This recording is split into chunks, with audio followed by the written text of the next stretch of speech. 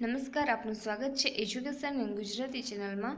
તો આજનો આપણો વિષય છે ભૂગોળ ધોરણ 11, પાઠ 7મો છે ભૂમિ સ્વરૂપો। પ્રાકૃતિક બળો દ્વારા ભૂતળ ઉપરની પર્વત શ્રેણીઓ, મેદાનો, ઉચ્ચ પ્રદેશો, કોતરો, ખાડીઓ, ખીણો, જળધોધ, હિમસ્માવલી અને રેતીના ઢૂવા વગેરે વિશિષ્ટ દેખાવવાળા ભૂમિ સ્વરૂપો કે આકારોનો ઉદ્ભવ, વિકાસ, હાસ થતો રહે છે। આમ કુદરતી બળો દ્વારા ભૂતળનો કોઈ ભૂમિ ભાગ આગવો આકાર, ઢોળાવ અને ઊંચાઈ ધારણ કરે છે ત્યારે તેને ભૂમિ આકાર કે ભૂમિ સ્વરૂપ કહે છે। ભૂમિ સ્વરૂપોનો ઉદ્ભવ પૃથ્વીની આંતરિક ગરમી કે દબાણમાં થતા ફેરફારોને કારણે પેટાળમાં રહેલા ખડકોમાં પ્રસાર કે આંકુચન થઈ સમાયોજન થાય છે। આ સમાયોજનને કારણે જ ભૂપૃષ્ઠમાં સંચલન ઉદ્ભવે છે। પરિણામે ભૂસપાટી ઉપર પર્વત શ્રેણીઓ, ઉચ્ચ પ્રદેશો, મેદાનો અને ખીણ વગેરે સ્વરૂપોનું નિર્માણ થાય છે। આ પ્રક્રિયાને ભૂસંચલન કહે છે। ભૂસંચલનના પરિણામે સૌપ્રથમ બે મોટા સ્વરૂપો ભૂમિખંડ અને મહાસાગરો રચાયા। તેથી તે પ્રથમ શ્રેણીના ભૂમિ સ્વરૂપો કહેવાયા। તેમની ઉપર આંતરિક બળોની અસરથી પર્વતો, ઉચ્ચ પ્રદેશો, મેદાનો, ફાટખીણો વગેરે દ્વિતીય શ્રેણીના ભૂમિ સ્વરૂપની રચના થઈ। આ ભૂમિ સ્વરૂપો ઉપર બાહ્ય બળો કે ગતિશીલ બળોના ઘસારણ અને નિક્ષેપણ કાર્યથી વિવિધ આકારો રચાયા। વી કે યુ આકારની ખીણ, જળધોધ, રેતીના ઢૂવા, હિમસ્માવલી, ભૂસ્થળ, સ્તંભ કે સમુદ્ર કરાડ વગેરેનો સમાવેશ તૃતીય શ્રેણીના ભૂમિ સ્વરૂપોમાં થાય છે। મુખ્ય ભૂમિ સ્વરૂપોના પ્રકારો। પૃથ્વીની આંતરિક હિલચાલને કારણે ભૂમિખંડો અને મહાસાગરોના તળિયા ઉપર જે ભૂમિ સ્વરૂપો રચાયા તેમને મુખ્ય ભૂમિ સ્વરૂપો કહે છે। પર્વતો, ઉચ્ચ પ્રદેશો અને મેદાનો મુખ્ય ભૂમિ સ્વરૂપો છે। પ્રથમ શ્રેણીના ભૂમિ સ્વરૂપો એમાં ભૂમિખંડો અને મહાસાગરો। દ્વિતીય શ્રેણીના ભૂમિ સ્વરૂપો પર્વત, ઉચ્ચ પ્રદેશ, મેદાનો અને ખીણો। તૃતીય શ્રેણીના ભૂમિ સ્વરૂપો એમાં નદી દ્વારા રચાતા વી આકારની ખીણ, જળધોધ, કોતરો, મુક્ત ત્રિકોણ મેદાન, હિમ નદી દ્વારા રચાતા યુ આકારની ખીણ, સર્ગ, હિમસ્માવલી, ફિયોર્ડ, પવન દ્વારા રચાતા ઉડનપાત્ર, ભૂસ્તંભ, રેતીના ઢૂવા, લો એસનું મેદાન, ભૂમિગત જળ દ્વારા રચાતા ડુબક છિદ્ર, યુવાલા, અધોગામી અને ઉધ્વગામી સ્તંભ, ગુફા સ્તંભ, સમુદ્ર મોજાઓ દ્વારા રચાતા સમુદ્ર ગુફા, ખાડી, રેતપટ, લઘુન સરોવર। મુખ્ય ભૂમિ સ્વરૂપો પર્વત। પૃથ્વી સપાટીના આશરે 26% ભાગ ઉપર પર્વતો આવેલા છે અને ઊંચાઈ એ પર્વતની મુખ્ય લાક્ષણિકતા છે। સમુદ્ર સપાટીથી આશરે 900 મીટરથી વધુ ઊંચાઈ ધરાવતા ઊંચા નીચા ઢોળાવો અને સાંકડા શિખર ક્ષેત્રો ધરાવતા ભૂમિ સ્વરૂપને પર્વત કહે છે। આ બધી લાક્ષણિકતા હોવા છતાં ઊંચાઈનો આંક પર્વતની સાચી ઓળખ નથી। જેમ કે તિબેટનો ઉચ્ચ પ્રદેશ 5000 મીટર કરતાં વધુ ઊંચો હોવા છતાં તેને પર્વત કહેવામાં આવતો નથી। તે માટે ભૂમિ સ્વરૂપની ઊંચાઈ, આકાર અને ઢોળાવને પણ ધ્યાનમાં લેવામાં આવે છે। પર્વતોના પ્રકાર। નિર્માણ પ્રક્રિયા અનુસાર પર્વતના મુખ્ય બે પ્રકાર પાડવામાં આવ્યા છે। પહેલું છે ભૂગર્ભીય પર્વતો અને બીજું છે અવશિષ્ટ પર્વતો। ભૂગર્ભીય પર્વતો એમાં છે ગેટ પર્વત, ખંડ પર્વત, ઘુમ્મટાકાર પર્વત અને જ્વાળામુખી પર્વત। ભૂગર્ભીય પર્વતોના પ્રકાર।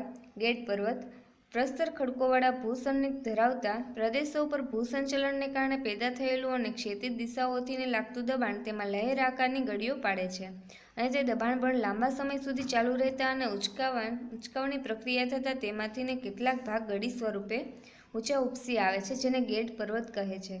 ગેટ પર્વત ઉપર પ્રસ્તર ખડકોના બનેલા છે અને તેમાં સાગરીય જીવાવશેષો અને અશ્મિઓ મળી આવે છે। તે સાબિત કરે છે કે ગેટ પર્વતનો ઉદ્ભવ સમુદ્રમાંથી થયેલ છે। આજથી કરોડો વર્ષ પહેલા નિર્માણ પામેલા ગેટ પર્વતોને જૂના ગેટ પર્વત કહે છે, જેવા કે ઉત્તર અમેરિકાના પૂર્વ ભાગમાં આવેલા એપેલેશિયન, રશિયાનો યુરલ, યુકેનો એપિનાઇન, ઇટલીનો પિનાઇન, ચીનનો શિનલિંગશાન તથા ભારતની અરવલ્લી પર્વતમાળા મુખ્ય છે। આજથી લગભગ 3 કરોડ વર્ષ પહેલા બનેલા હિમાલય, એન્ડીઝ, રોકીઝ અને આલ્પ્સ નવા ગેટ પર્વતો છે। બીજું છે ખંડ પર્વત। પૃથ્વીના આંતરિક બળોને કારણે કેટલીકવાર ભૂસપાટીના ખડકોમાં ફાટ કે સ્તરભંગ થાય છે। બે ઊભા સમાંતર સ્તરભંગની વચ્ચેનો ભૂમિભાગ ભૂસંચલનને કારણે ઉંચકાઈ આવે અથવા તો સ્તરભંગોની મધ્યનો ભાગ સ્થિર રહે અને આસપાસનો ભૂમિભાગ નીચે બેસી જાય છે ત્યારે ત્યાં ખંડ પર્વત રચાય છે। પરંતુ જો તેનો એક તરફનો ઢોળાવ તીવ્ર હોય અને ઉપરનો શિખર ભાગ સપાટ મેચ જેવો હોય તો તેને ઉચ્ચ પ્રદેશ કહે છે અને વચ્ચેનો ભાગ જે નીચે બેસી જાય છે તેને ફાટખીણ કહે છે। આ ફાટખીણની બંને તરફ ખંડ પર્વતો રચાય છે। યુરોપમાં રહાઇન નદીની ફાટખીણની પશ્ચિમ બાજુએ વોલ્સ્ટીસ અને પૂર્વમાં બ્લેક ફોરેસ્ટ એ ખંડ પર્વતના દ્રષ્ટાંત છે। નર્મદા ફાટખીણની ઉત્તરે વિંધ્ય શ્રેણી અને દક્ષિણે સાતપુડા શ્રેણી આવેલી છે। જર્મનીનો હોસ્ટ પર્વત ખંડ પર્વતનું દ્રષ્ટાંત છે। ત્રીજું છે ઘુમ્મટાકાર પર્વત. પૃથ્વીના પેટાળમાં રહેલો મેઘમાં બહાર નીકળવા માટે પ્રયત્ન કરે છે, પરંતુ તેની ઉપર આવેલા નક્કર ખડકો તેમાં અવરોધરૂપ બને છે, જેથી મેઘમાના દબાણથી જ ભૂસ્તરો ઘુમ્મટાકારે ઊંચા ઉપસી આવે છે અને તેને ઘુમ્મટાકાર પર્વત કહે છે. પર્વતની બહાર ખડક સ્તરો ઘસારાના પરિબળો દ્વારા ઘસાઈ જતા આંતરિક ભાગમાં ઠરી ગયેલા મેઘમાં જોઈ શકાય છે. રાજસ્થાનમાં યાત્રાધામ શુંધા માતાની પાસે આવેલા પર્વતો અને યુએસના ઉટા રાજ્યોનો હેનરી તેનું દ્રષ્ટાંત છે. ચોથું છે જ્વાળામુખી પર્વત. જ્વાળામુખીના પ્રસ્ફોટન સમયે પૃથ્વીના પેટાળમાંથીને લાવા, રાખ, ખડક ટુકડા વગેરે બહાર ફેંકાયેલા પદાર્થો જ્વાળામુખીની આસપાસ જમા થઈ સમય જતાં ઊંચા શંકુ આકારનો ઢગ રચાય છે. તેને જ્વાળામુખી પર્વત કહે છે. ભૂગર્ભમાંથીને નીકળતા વિવિધ પદાર્થો જમા થવાથી ને આ પર્વત રચાતા હોવાથી તેને સમાહિત પર્વત કહે છે. ઇટલીનો વિસુવિયસ, સિસિલીનો એટના, કેન્યાનો કિલીમાંજારો, જાપાનનો ફુજીયામા, ફિલિપિન્સનો મેયોન, ઇન્ડોનેશિયાનો ક્રાકાટોઆ, મેક્સિકોનો પોપોકેટેલ અને ઇક્વેડોરનો કોટોપેક્સી તથા ચિમ્બોરાઝો વિશ્વના જાણીતા જ્વાળામુખી પર્વતો છે.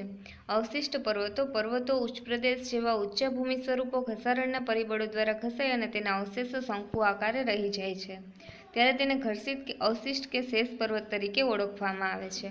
ભારતમાં વિંધ્યાચલ, પશ્ચિમ ઘાટ, પૂર્વ ઘાટ, પારસનાથ, યુકેમાં વેલ્સ, યુએસમાં ઓઝાર્ક તેના દ્રષ્ટાંત છે. પર્વતોનું મહત્વ. દેશની જમીન સરહદ ઉપર આવેલા પર્વતો દેશનું સંરક્ષણ કરે છે. પર્વતમાંથી નીકળતી નદીઓ, ઝરણાં વગેરે પાણીનો પુરવઠો પૂરો પાડે છે. નદીઓ દ્વારા નિક્ષેપ થતા કાપ, કાદવ, સેન્દ્રિય દ્રવ્યોથી જમીનની ફળદ્રુપતામાં વધારો થાય છે. પર્વતોમાંથીને વિવિધ ઉપયોગી ખનિજ પ્રાપ્ત થાય છે. પર્વતીય જંગલોમાંથી ઇમારતી લાકડું, ઔષધિઓ, અન્ય વનીલ પેદાશો મળે છે. ઊંચા પર્વતો ભેજવાળા પવનોને રોકી વરસાદ લાવવા મદદરૂપ થાય છે. પર્વતોના ઢોળાવો ઉપર ચા, કોફી, ફળો વગેરે બાગાયતી તથા અન્ય પાક લેવામાં આવે છે. પર્વતીય ક્ષેત્રો પ્રવાસન ઉદ્યોગના કેન્દ્રો બને છે. પર્વતોમાં આવેલા કુદરતી ધોધ જળ વિદ્યુત ઉત્પન્ન કરવાની અનુકૂળતા પૂરી પાડે છે. ઉચ્ચ પ્રદેશ. સમુદ્ર સપાટીથી આશરે 180 મીટરથી વધુ ઊંચાઈ ધરાવતા અને મેચ જેવા સપાટ શિખરવાળા તેમજ સીધા ઢોળાવવાળા ભૂમિ સ્વરૂપને ઉચ્ચ પ્રદેશ કહે છે. ઊંચાઈનો આંક પર્વતની જેમ ભ્રામક છે, જેમ કે યુએસનું પ્રેરીનું મેદાન તેના પૂર્વ ભાગના પીડમોન્ટના ઉચ્ચ પ્રદેશ કરતાં વધુ ઊંચાઈ ધરાવે છે. ઉચ્ચ પ્રદેશો ભૂમિખંડોના 33% વિસ્તાર રોકે છે. કેટલાક વિદ્વાનો ઉચ્ચ પ્રદેશને ટેબલલેન્ડ તરીકે ઓળખાવે છે. ઉચ્ચ પ્રદેશોના પ્રકાર. ઉચ્ચ પ્રદેશોને તેમના ભૌગોલિક સ્થાન તેમજ નિર્માણ પ્રક્રિયાના આધારે 4 પ્રકારોમાં વર્ગીકૃત કરવામાં આવે છે. પહેલું છે આંતરપર્વતીય ઉચ્ચ પ્રદેશ, પર્વત પ્રાંતીય ઉચ્ચ પ્રદેશ, ખંડીય ઉચ્ચ પ્રદેશ અને કિનારાનો ઉચ્ચ પ્રદેશ. પહેલું છે આંતરપર્વતીય ઉચ્ચ પ્રદેશ. જે ઉચ્ચ પ્રદેશ ચારે બાજુથી પર્વત શ્રેણીથી ઘેરાયેલો હોય તેને આંતરપર્વતીય ઉચ્ચ પ્રદેશ કહે છે. ભૂસન્નતિ વળાંક પર ક્ષિતિજ દિશાનું દબાણ બળ લાગતા ગેટ પર્વતો ઉંચકાઈ આવે ત્યારે તેના મધ્ય ભાગ ગેટ પડ્યા વગર જ મૂળ સ્થિતિમાં ઉંચકાઈ આવે છે. આ મધ્યના ભાગને આંતરપર્વતીય ઉચ્ચ પ્રદેશ કહે છે. આંતરપર્વતીય ઉચ્ચ પ્રદેશના ઢોળાવો પર્વતની સાથે ભળી જાય છે. અન્ય ઉચ્ચ પ્રદેશો કરતાં તેમની ઊંચાઈ વધુ છે.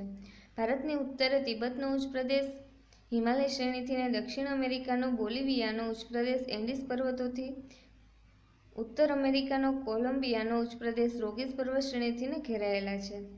પર્વત પ્રાંતીય ઉચ્ચ પ્રદેશ. જે ઉચ્ચ પ્રદેશને એક તરફ ઊંચા પર્વતો હોય અને બીજી તરફના ઢોળાવ નીચા મેદાનો કે સમુદ્ર કિનારામાં મળી જતો હોય તો તેવા ઉચ્ચ પ્રદેશોને પર્વત પ્રાંતીય ઉચ્ચ પ્રદેશ કહે છે.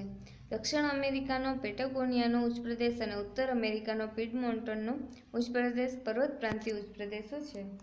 ત્રીજું છે ખંડીય ઉચ્ચ પ્રદેશ. પૃથ્વીના પેટાળમાં થતી ભૂસંચલન ક્રિયાના પરિણામે જ્યારે સમગ્ર ભૂમિખંડ કે તેનો ઘણો મોટો ભૂભાગ સમતલ સપાટીની સાથે ઉંચકાયો હોય તો તેવા ભૂમિ સ્વરૂપને ખંડીય ઉચ્ચ પ્રદેશ કહે છે. ક્યારેક ફાટ પ્રસ્ફોટનથી લાવા વિસ્તૃત વિસ્તારોમાં પથરાઈને ઠરવાથી પણ આ પ્રકારનો ઉચ્ચ પ્રદેશ રચાય છે. દક્ષિણ ભારતનો ઉચ્ચ પ્રદેશ, આફ્રિકામાં ઇથિયોપિયાનો ઉચ્ચ પ્રદેશ, ગ્રીનલેન્ડનો ઉચ્ચ પ્રદેશ અને દક્ષિણ આફ્રિકાનો કારો ઉચ્ચ પ્રદેશ ભૂમિખંડો ઉંચકાઈને બનેલા છે. કિનારાનો ઉચ્ચ પ્રદેશ. ભૂસંચલનથી સમુદ્ર કિનારા નજીકના પ્રદેશો સમુદ્ર સપાટીથી વધુ ઊંચાઈ સુધી ઉંચકાય અથવા તો ભૂમિખંડોના તટવર્તી પ્રદેશો નીચે બેસી જવાથી બાકી રહેલા ઊંચા ભાગને કિનારાનો ઉચ્ચ પ્રદેશ કહે છે. આવા ઉચ્ચ પ્રદેશો મોટાભાગે ખંડીય છાજલીની સાથે એકરૂપ થયેલા હોય છે. દક્ષિણ ભારતના પૂર્વ કિનારાનો કોરોમંડલનો ઉચ્ચ પ્રદેશ અને આફ્રિકાનો ટાંગાનિકાનો ઉચ્ચ પ્રદેશ આ પ્રકારના ઉચ્ચ પ્રદેશનો દ્રષ્ટાંત છે. ઉચ્ચ પ્રદેશનું મહત્વ. ઉચ્ચ પ્રદેશો ખનિજોનો ભંડાર છે. ઉચ્ચ પ્રદેશોની લાવાયિક કાળી જમીન કપાસના પાક માટે ઉત્તમ છે. ઉચ્ચ પ્રદેશોના ટૂંકા ઘાસ ધરાવતા પ્રદેશોમાં પશુપાલન થઈ શકે છે. ઉચ્ચ પ્રદેશોના વધુ વરસાદવાળા ક્ષેત્રોમાં જંગલોમાંથી વનીલ પેદાશો પ્રાપ્ત થાય છે, જે ઉદ્યોગો માટે કાચો માલ પૂરો પાડે છે. મેદાનો સમુદ્ર સપાટીથી આશરે 180 મીટરથી પણ ઓછી ઊંચાઈ ધરાવતા અને લગભગ સમથળ સપાટી ધરાવતા તેમજ એકસમાન ખડક રચના ધરાવતા ભૂમિ સ્વરૂપોને મેદાન કહે છે. અન્ય ભૂમિ સ્વરૂપોની જેમ મેદાનોની ઊંચાઈનો આંક પણ ભ્રામક છે. યુએસના પ્રેરીના મેદાનોની ઊંચાઈ સમુદ્ર સપાટીથી 1500 મીટર છે, જ્યારે પશ્ચિમ એશિયામાં જોર્ડન નદીનું મેદાન સમુદ્ર સપાટી કરતાં પણ નીચું છે. મેદાનો ભૂમિખંડોની કુલ ભૂમિક્ષેત્રના 41% ભાગમાં આવેલા છે અને મેદાનના મુખ્ય 3 પ્રકાર પડે છે: કિનારાના મેદાનો, ઘસારણના મેદાનો અને નિક્ષેપણના મેદાનો. પેલું છે કિનારાના મેદાનો. સમુદ્ર કિનારાની નજીક આવેલા મેદાનને કિનારાનું મેદાન કહે છે અને આ મેદાનનો ઉદ્ભવ ખંડીય છાજલીનો વિસ્તાર ઉચકાઈ આવવાથી થયો છે. તેનો ઢાળ સમુદ્ર તરફનો જોવા મળે છે અને નદીઓ ખંડની અંદરના ભાગોમાંથી કાપ ઘસડી લાવી આવા મેદાનનો નિક્ષેપણ કરી તેઓને સમતલ બનાવે છે. ઘણીવાર ઘસારણને કારણે પણ કિનારાના મેદાનો બને છે અને આવા મેદાનો ક્ષારયુક્ત જમીનને કારણે મોટાભાગે ખેતી માટે બિનઉપયોગી જોવા મળે છે. ભારતમાં મલબારના કિનારે, જાપાનના પૂર્વ કિનારે આવેલા મેદાનો આવેલા છે. ઘસારણના મેદાનો. આ મેદાનોની રચનામાં ધોવાણ અને ઘસારણના બળો જેવા કે નદી, હિમનદી, પવન વગેરે ભાગ ભજવે છે. ગતિશીલ બળોના સતત ઘસારણ કાર્યથી પર્વતો, ઉચ્ચ પ્રદેશો ઘસાઈને સમતલ બને છે. તેમાં પોચા ખડકો ઝડપથી ઘસાય છે, જ્યારે નક્કર ખડકો ધીમે ધીમે ઘસાય અને મૂળ સ્થાને ટકી રહેવા જોવા મળે છે. આવા મેદાનોને પેલીપ્લેન કહે છે. નદીના ઘસારણ કાર્યથી રચાયેલા મેદાનોમાં દિલ્હીની પશ્ચિમે આવેલો અરવલ્લી પ્રદેશ, પૂર્વ ઇંગ્લેન્ડનું મેદાન, રશિયાના મધ્યના મેદાનો, પેરિસ બેસિન મુખ્ય છે. હિમ નદીકૃત મેદાનો કેનેડા, નોર્વે, સ્વીડન અને ફિનલેન્ડ વગેરે દેશોમાં આવેલા છે. સૂકા અને અલ્પવૃષ્ટિ મેળવતા રણપ્રદેશોમાં પવન દ્વારા રચાયેલા ઘસારણના મેદાનો આવેલા છે. ત્રીજું છે નિક્ષેપણના મેદાનો. ગતિશીલ બળો નદી, હિમનદી તથા પવન દ્વારા નિક્ષેપણ કાર્ય થાય છે. તેઓ પોતાની સાથે લાવેલા વહન બોજ ખેંચી જવાની ક્ષમતામાં ઘટાડો થતાં નિક્ષેપણ કરે છે અને આમ નિક્ષેપણના મેદાનોની રચના થાય છે. નદી પર્વતીય ક્ષેત્રોમાંથી મેદાની વિસ્તારમાં પ્રવેશે ત્યારે તેની ખીણ નજીક કાંકરા, ખડક ટુકડા, રેતીના નિક્ષેપણ દ્વારા તળેટીનું મેદાન બનાવે છે. તેના વિશિષ્ટ આકારને કારણે તેને પંખાકાર મેદાન કહે છે. નદીમાં જ્યારે પૂર આવે ત્યારે તેના પાણી કિનારાની આજુબાજુ ફેલાઈ જાય છે, ત્યારે કાપ નિક્ષેપણ દ્વારા પૂરનું મેદાન બને છે. નદી જ્યારે સમુદ્રને મળે છે ત્યારે ધીમા વેગના કારણે તેના મુખ આગળ પુષ્કળ કાપ ઠલવાતા ત્યાં મુખ ત્રિકોણ મેદાન બને છે, જે અતિ ફળદ્રુપ હોવાથી ખેતી માટે ઉત્તમ ગણાય છે. મુખ ત્રિકોણ બનવા માટે કેટલીક અનિવાર્યતા આ મુજબ છે: નદીમાં બારેમાસ પાણીનો જથ્થો હોવો જોઈએ. બીજું, નદીમાં વિપુલ પ્રમાણમાં વહનબોજ જરૂરી છે. ત્રીજું, નદી સમુદ્રને મળે ત્યારે તેનો વેગ ધીમો હોવો જોઈએ. ચોથું, સમુદ્રમાં તોફાની મોજા કે મોટી ભરતી આવતી ન હોય તે જરૂરી. ભારતમાં ગંગા, બ્રહ્મપુત્ર અને ગોદાવરી, યુએસમાં મિસિસિપી, ઇજિપ્તમાં નાઇલ, મ્યાનમારમાં ઇરાવદી વગેરે નદીઓએ મુખ ત્રિકોણ મેદાન બનાવેલા છે. હિમનદી પીગળે છે ત્યારે તેમાં રહેલા પદાર્થો ચારે બાજુ પથરાઈ જાય છે. હિમનદીના નિક્ષેપણ કાર્યથી રચાયેલા મેદાનને ડ્રિફ્ટ પ્લેન કહે છે. ઊંચા અક્ષાંશ ક્ષેત્રોમાં આવેલા કેનેડા, નોર્વે, સ્વીડન, ગ્રીનલેન્ડ વગેરે આવા મેદાનો જોવા મળે છે. પવન ઘસારણ કાર્ય દ્વારા પ્રાપ્ત કરેલો વાહન બોજ કોઈ અવરોધ આવતા અથવા તો પવનનો વેગ ધીમો પડતા તેનું નિક્ષેપણ થાય છે, જેના પરિણામે જે મેદાન બને છે તેને લોહેસનું મેદાન કહે છે. ચીનમાં પીળી માટીનું મેદાન આનું ઉત્તમ દ્રષ્ટાંત છે.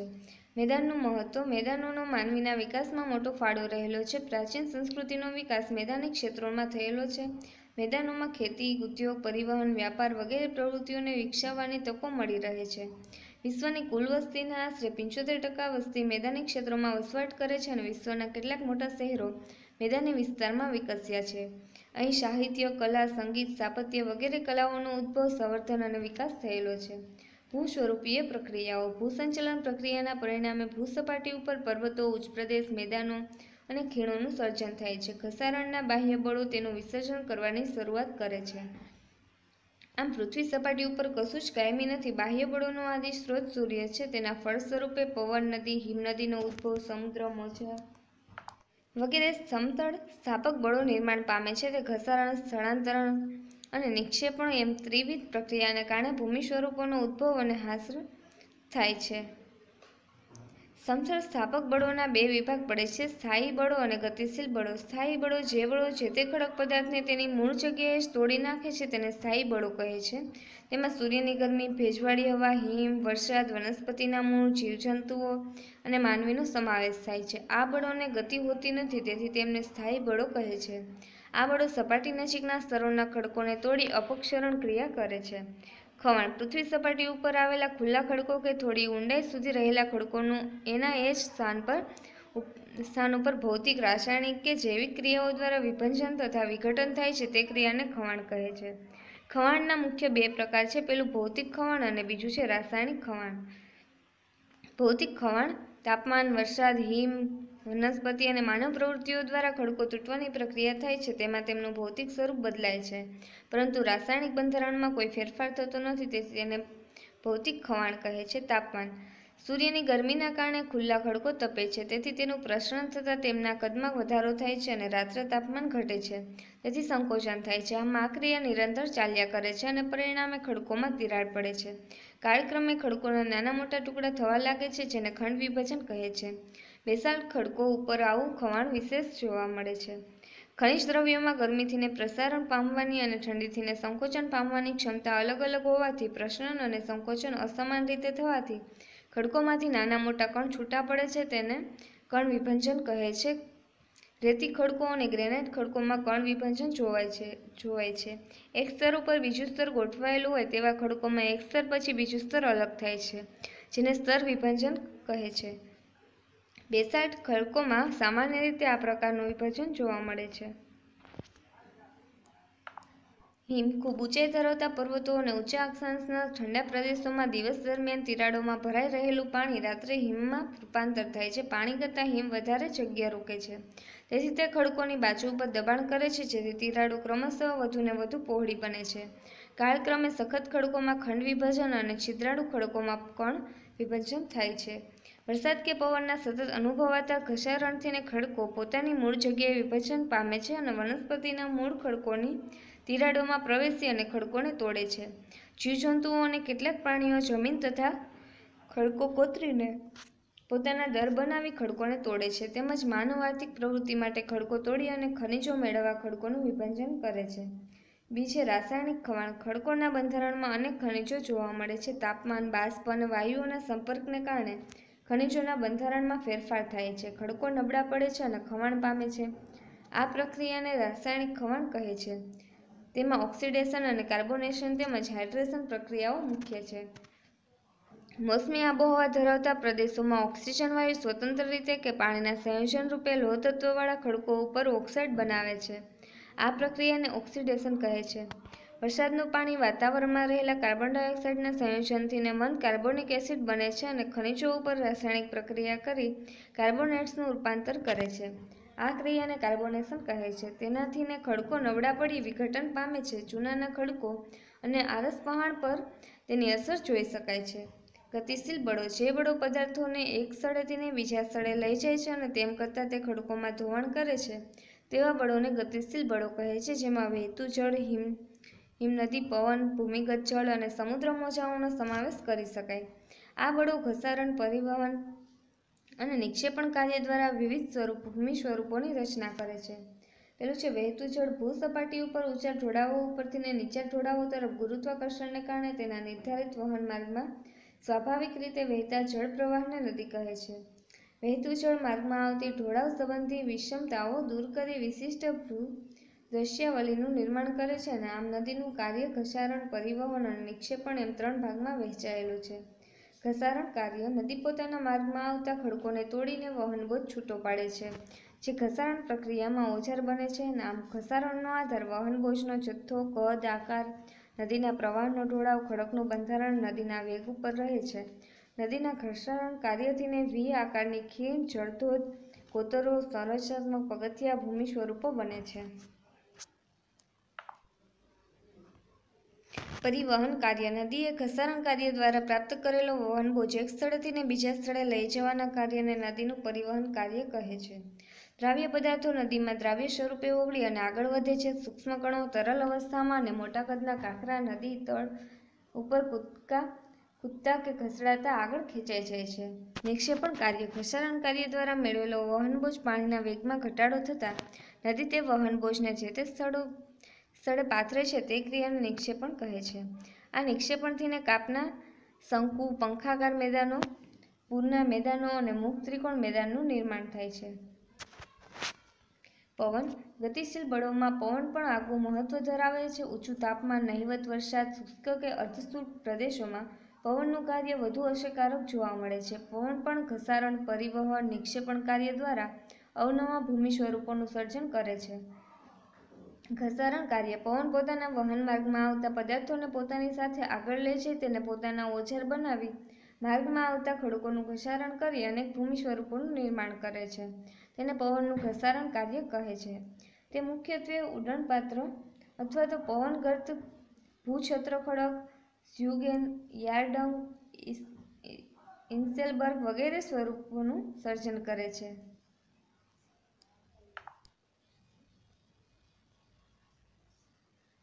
નિક્ષેપણ કાર્ય. પવને ઘસારણ કાર્યથી પ્રાપ્ત કરેલો વહનબોજ પવનનો વેગ ઘટવાના પરિણામે અને માર્ગમાં ઝાડી ઝાખરા, વૃક્ષો કે ઊંચા ખડકાળ ભાગો વગેરે અવરોધો આવે ત્યારે નિક્ષેપણ કરે છે, જેને પવનનું નિક્ષેપણ કાર્ય કહે છે. તેનાથી રેતીના ઢૂવા અને લોહેસના મેદાનો બને છે. હિમનદી. ઊંચા અક્ષાંશોમાં આવેલા પ્રદેશો અને ઊંચી પર્વત શ્રેણીમાં હિમવૃષ્ટિ થતી હોય છે. આ હિમવૃષ્ટિના પરિણામે જમા થયેલું હિમ ધીમે ધીમે ઢોળાવો તરફ સરકે છે અને આવા હિમના સરકતા જથ્થાને હિમનદી કહે છે. તે પણ ઘસારણ, પરિવહન અને નિક્ષેપણ કાર્ય દ્વારા અવનવા ભૂમિ સ્વરૂપોનું સર્જન કરે છે. ઘસારણ કાર્ય. હિમનદીના માર્ગમાં આવતા ખડકના ટુકડા અથવા તો અન્ય વહનબોજ બરફમાં જકડાયેલી સ્થિતિમાં હોય છે. તે ઘસારણમાં ઓજાર જેવું કામ કરે છે. તેના પરિણામે યુ આકારની ખીણ, લટકતી ખીણ, સર્ક, એરેટી અને ફિયોર્ડ કિનારાની રચના કરે છે. નિક્ષેપણ કાર્ય. હિમનદી જ્યારે હિમરેખાથી વધુ નીચે ઉતરે ત્યારે હિમ પીગળવા લાગે છે. આથી જેમાં જકડાઈ રહેલો બોજ હિમનદીના વહન માર્ગમાં જુદી જુદી જગ્યાએ પથરાઈ જાય છે. તેને હિમનદીનું નિક્ષેપણ કાર્ય કહે છે. આ નિક્ષેપણથી હિમ અસ્માવલી રચાય છે, જે સ્થાનના આધારે પાર્શ્વીય, મધ્યસ્થ, તલસ્થ, અંતિમ હિમ અસ્માવલી તરીકે ઓળખાય છે. ભૂમિગત જળ.